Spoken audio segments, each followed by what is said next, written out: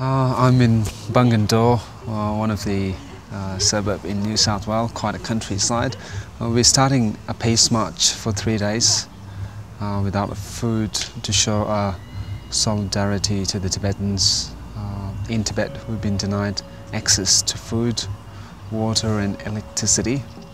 And I just want everyone to know that this peace march is not against the Chinese people or the China as a nation.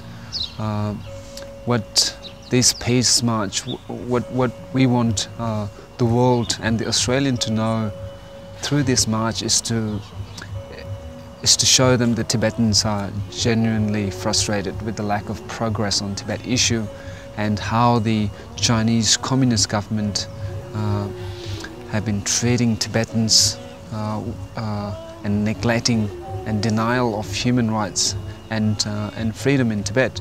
I'm also looking forward for the peace march, especially when I'm doing this march with ex-political prisoners, and I'm sure they'll continue to inspire me the next 3 days, even though it might be a bit of challenge to me and some of the youngsters, the Tibetan youngsters here who have never had to go through without food for 3 days.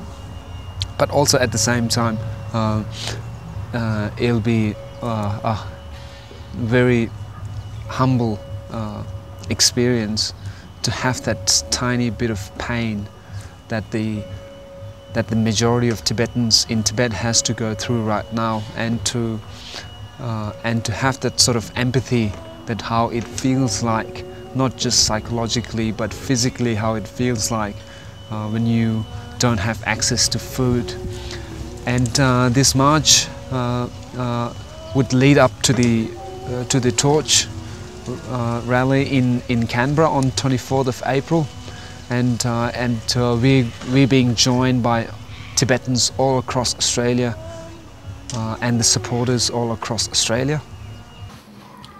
Chopping my hair leading up to the tomorrow peace march from Bungendore to Canberra to show my solidarity to the Tibetans all around the world, that the Tibetan in Australia are with them at the moment at this critical time in the history of Tibet.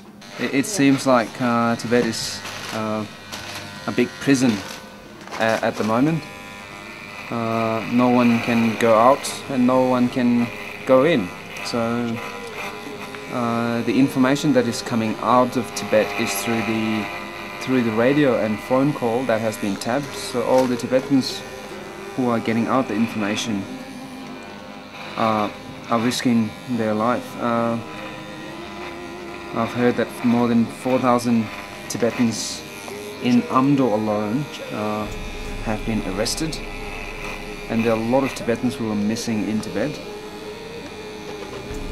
But yeah, 2008 would be a fantastic opportunity for all Tibetans to show that that they haven't forgotten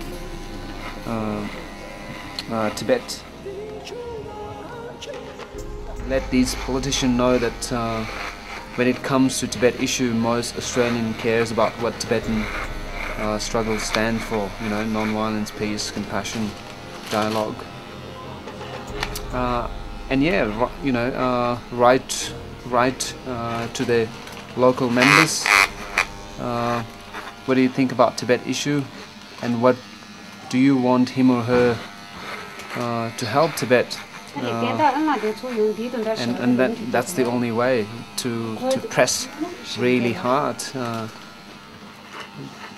your local members that he or she raise the issue in the parliament, and hopefully Kevin Rudd will press harder every time he meets Beijing official that the Beijing needs to open up towards His Holiness in India. We're not anti-China, and it's same with the Olympics. We're not anti-Olympics.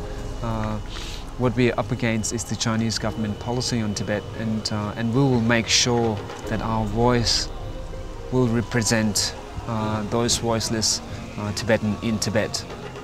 Thank you.